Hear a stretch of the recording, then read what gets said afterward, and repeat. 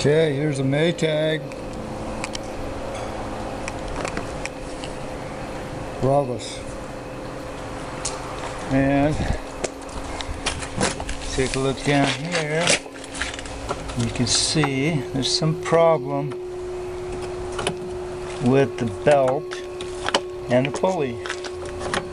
Pulley's sloppy and probably made the belt fall off.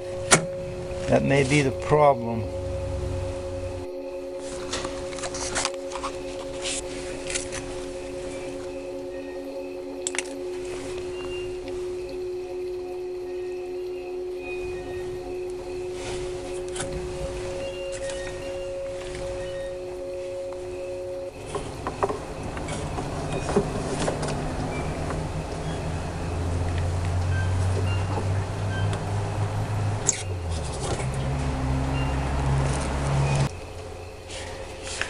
And here we have a Whirlpool Cabrio.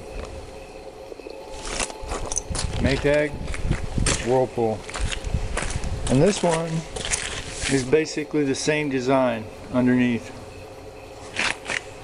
See that one?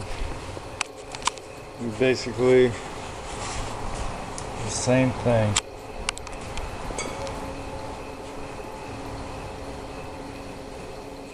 This one here, I already took the cover off because it hums. It will just hum. It won't seem to do anything. So I think what it is maybe this capacitor is bad. So I'm going to take that capacitor off that one because I heard that one start up at least, and put it in here and see what happens.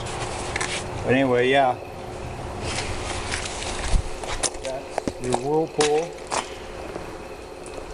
and this is your Maytag. Same thing underneath.